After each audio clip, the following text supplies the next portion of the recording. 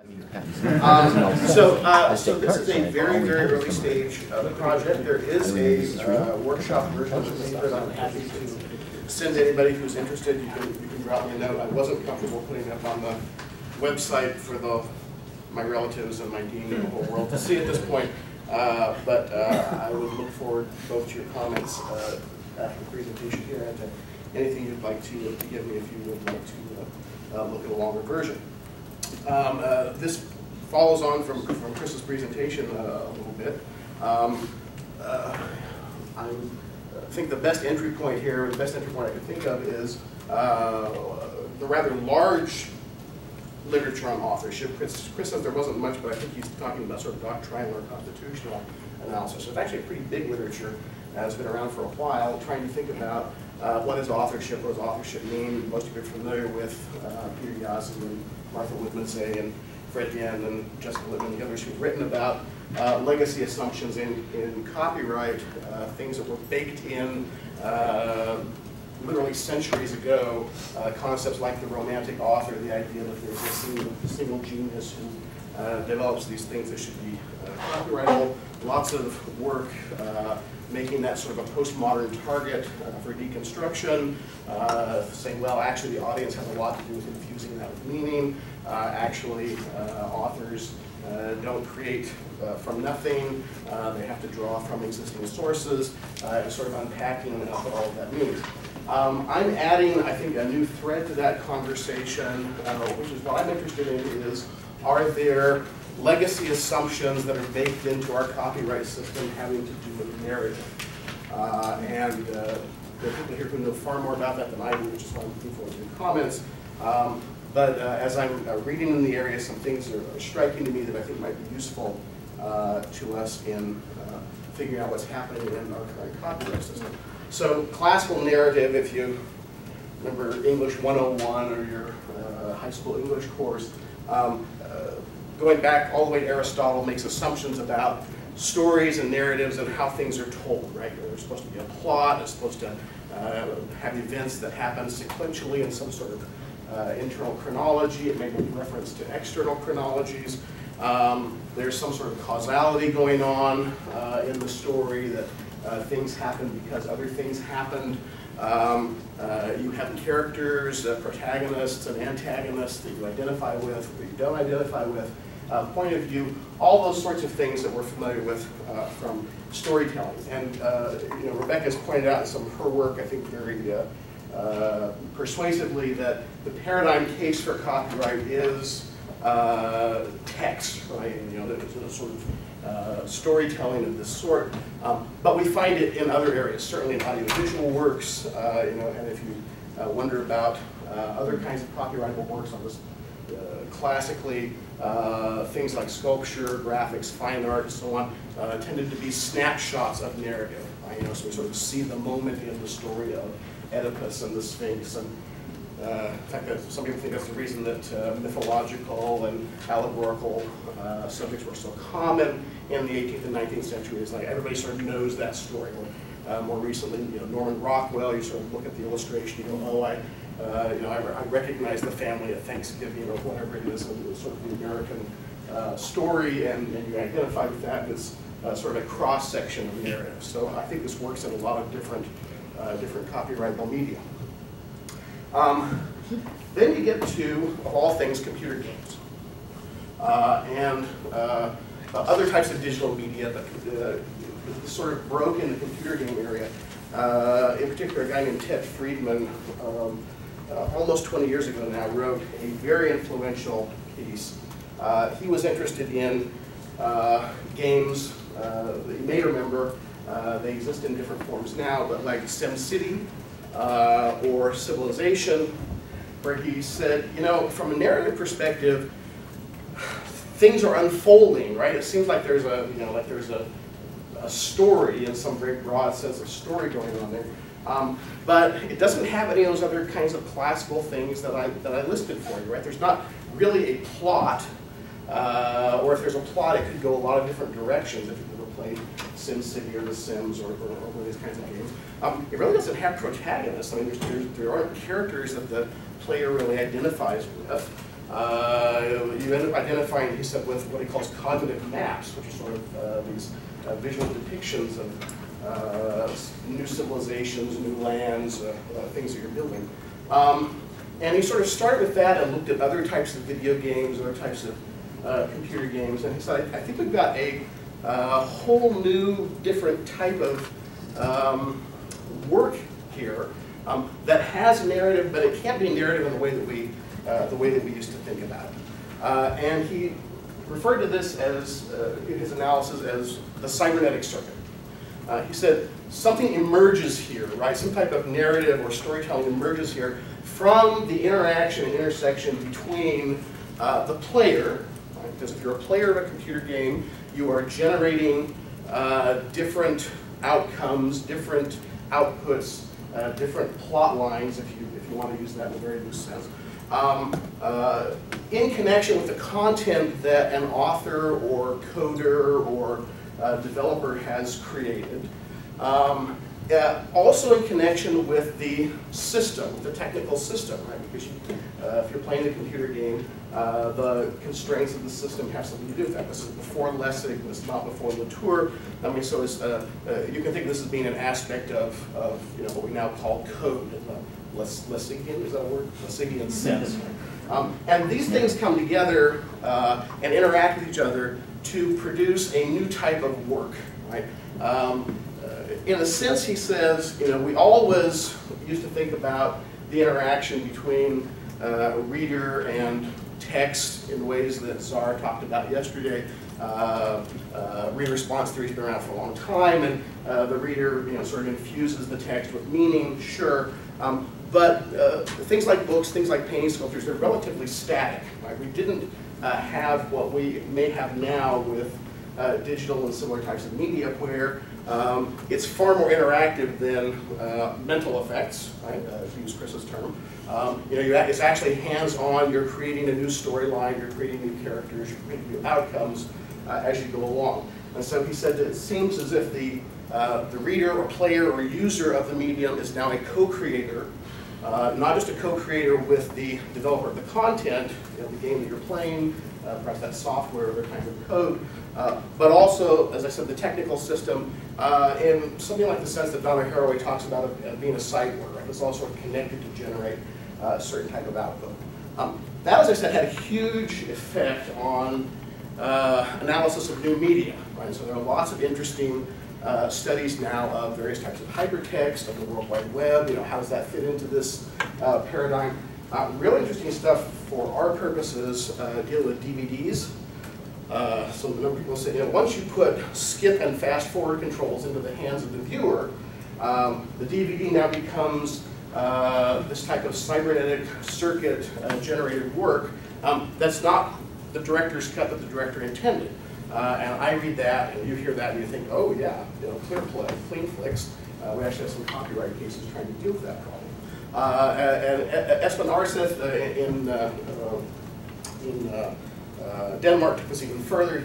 He talks about classes of what he calls cybertext that aren't even necessarily always digital texts that he says are configurative rather than interpretive. Right? The reader has to exert effort to be involved with the text. He refers to this as cybernetic intercourse, which sounds a little risque, but we get the sense of the interactivity that we're talking about. Now, that strikes me as being interesting and useful in thinking about a number of cases that we are familiar with, and I don't have time to do more than one, but the one that immediately pops to my mind, perhaps yours, is Alice Kaczynski's opinion in MicroStar versus FormGen. You may remember that in the MicroStar case, we had a computer game, Duke Nukem in 3D, there's Duke in all his glory, and a fairly common video game architecture, right? There was a library of images for audiovisual output. There was a game engine, the software that sort of generates the output according to instructions in what were called map files. Map files are essentially lines of code that tell the game engine when and where to place items from the library. And the developer, as part of a marketing strategy, encouraged users to develop extra levels and extra versions of the game In other words, to write new map files that would draw on the library and use the game engine, and to trade them online. And someone came along and scooped a whole bunch of them up and put them available on a disk. And the game developer didn't like that, and so sued. The problem, of course, is that the map files don't, on their face, have any content that belongs to the game developer. And they weren't written by the game developer, right? They were written by players. So what interest does the game publisher have here? And I said, well, these are, in some sense, derivative works. And Kaczynski jumps through a lot of hoops to try and get to that kind of result. He says, well, these map files are derivative works in the sense that they're somehow sequels to the game, right? And he calls them stories. They're new stories about Duke Nukem. They're new narratives about Duke Nukem. Now, that's a very weird version of talking about stories or derivative works or narratives, right? Because there's actually no content there, right? There's some lines of code that tell where the content goes. So there may be potential narratives. And if you think about it in terms of the cybernetic circuit, right, the Ted Friedman approach, you realize that, you know, sort of misquote or take a line from Stanley Fish, you know, texts don't read themselves, games don't play themselves either, right? These only become narratives, they only become stories. As Friedman would say, number one, in the context of the technical system, right, you've got to have the game library and the game engine and the rest of the system, the hardware there to play the game, and you've got to have a player generating that out, but actively involved in that.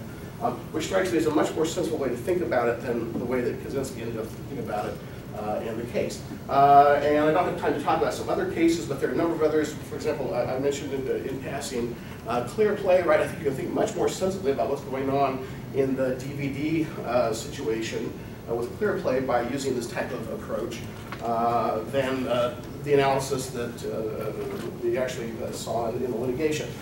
So my sense is, so this is very beginning of the project, but there's some useful work that's been done in narratology and in literature theory that actually helps us think about digital works in ways that we haven't before, because there's some other people who've been trying to struggle with this question of digital works in the cybernetic circuit for a while.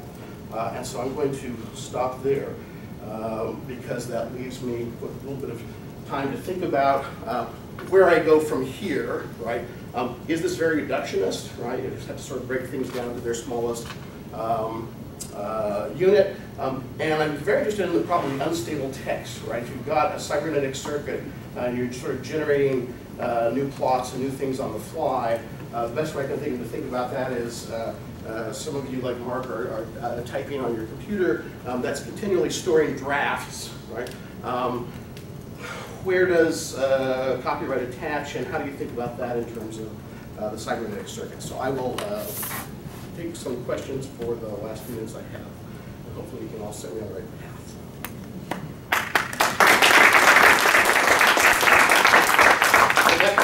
So the last thing you said was interesting because I think Kaczynski actually raises a really tough question that's not at all dependent on at least the digital cybernetic circuit, which is in his Garcia dissent, he says, well, what about, you know, the film clips on the floor, right, the dailies?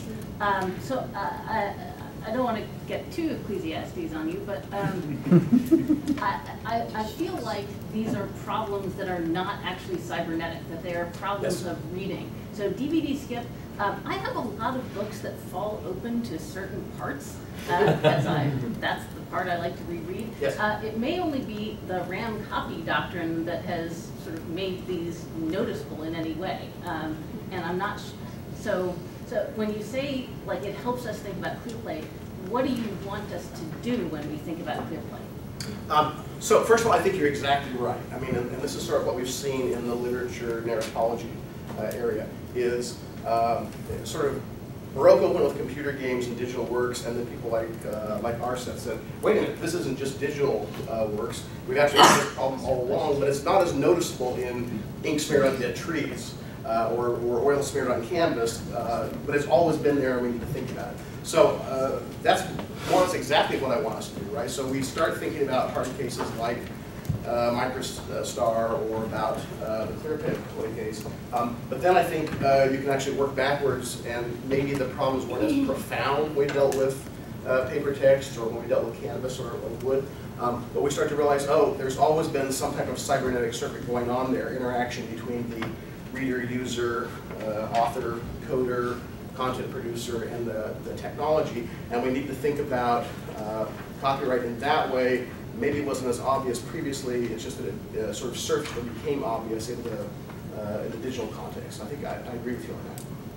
Chris. Right, so, I mean, I think, effects, man. Yeah, so I think this is all, I mean, it's all about authorship, right? Yeah. So, I want it is very closely connected to authorship. Right, so I want to, so, I mean, so the questions I want to ask are questions about how this impacts our questions of who the author is. And my sense is that certainly in the context of the current video game market, these are going to become litigated issues very soon.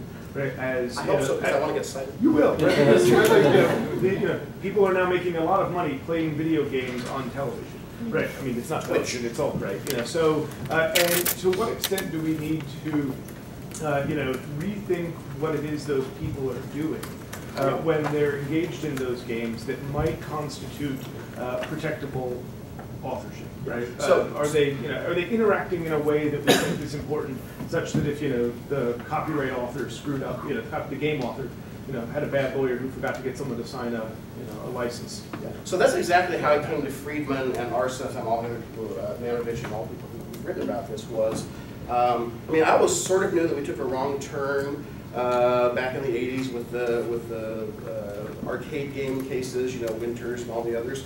And it's become very apparent to me that that's the case because of current trends that you're talking about, right? The Blizzard has in fact said this about Warcraft. Like, okay, if you're playing our game on Twitch or on television or whatever, that's our content. Like we develop the software, we develop the audiovisual output, and the players go, well, wait a minute, it's true that we are using your content in some sense, but we are generating new outputs. So we think that we ought to be joint authors or authorized derivative works because we're doing it with permission or something like that. Right, and I've written a little bit about that in the past, but it's not very satisfying to think of it that way. So I think the way that we start to think about authorship here is, yes, you've got to have some sort of interaction between, yes, a content producer, but also, especially in the video game space, the player, and then maybe the technical system as well, right? Which means we end up with a very different version of authorship. Not the romantic author, not the sole genius, but a lot of collaboration. When you sit and watch Twitch TV, sure, I'm seeing images that originated with Blizzard, or if I'm playing Duke Nukem, I see images that originated with FormGen, but they're being arranged and manipulated by somebody else who is not the sole author, but is in some sense a contributing author. We need to think about that in our doctrine.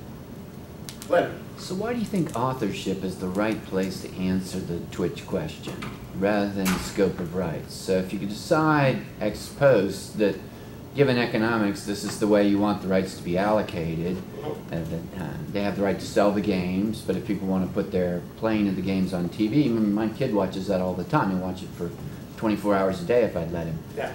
But it's always the good gamers or the entertaining gamers that make the difference more than whatever game that they're playing.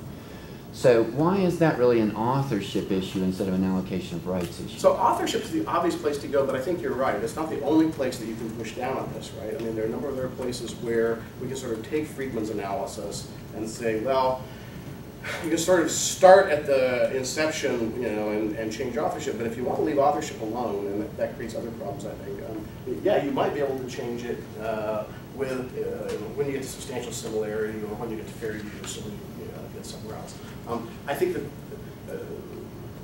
we need to think through the policy on that because, sort of the further downstream you get, the less and less of a global fix you get, right? But if you only need a tiny tweak, you can take the same analysis and do something a little further downstream. Yes, I agree. Bob? So to build on what Glenn just said, when I think of narrative and how we think about narrative, the question I come to is authenticity. You can start with something like the Bible, right? And all the interpretations that religious traditions have used in terms of the Bible, and the question is, are they authentic? Now that's like the oldest version, right? But what I don't know if authenticity is really applicable here. Glenn's question made me think that it's really not a question of authenticity. It's really more a question of that allocation of perhaps economic rights. So what do you think about that? So I think that's the right question, or part of the right question. In fact, I've been rereading Walter Benjamin because of that. And Barton Beebe at Boot, but you know, that's really what he talks about. And he talks about it as being a political decision, which is right. At the end of the day, I'm not sure. I mean, authenticity has a particular connection to the Romantic author that I'm not sure works here. So I haven't completely thought that through, but I think that is one of the issues. It may end up that we either end up with a radically different notion of authenticity. Right? I mean, maybe it's not authentic to say, oh, this is Blizzard's game, even though all these other people are playing it and creating this audiovisual output. Maybe we need to, for authenticity purposes, to recognize both of them. Or maybe it goes by the wayside, at least in some cases. We have time for yes, Mike. So this is a great paper. I'm still trying to wrap my head around it, but a couple of, I guess me the fundamental question is how essential is narrative to the theory? Because you can sit this piece of the circuit in the rhetorical label. So reader, what if that we treat reader as performer or performer as athlete, right? So the Twitch case pushes on this distinction between performers who might contribute to a narrative and athletes who we treat, right? So dancers perform choreography, players carry out a sports play. We tend to treat them differently. Twitch asks why, right? Really puts pressure on why. And we can think about a sporting contest as a kind of story, right? That is being performed, but it doesn't fit as neatly into the way you're talking about narrative. And I think that's exactly right. So as I said, I'm sort of heavily influenced here by Rebecca's Harvard piece, right? Because what Friedman is saying is we've got narrative all wrong, right? You know, there are other kinds of narrative that aren't the traditional narrative that may be baked into how we think about copyright, text being the paradigm case. And if we start to think about first digital media and then other stuff, maybe we need to revisit sports performances. We make them with a different concept of narrative that doesn't fit copyright and fix copyright. Thank you.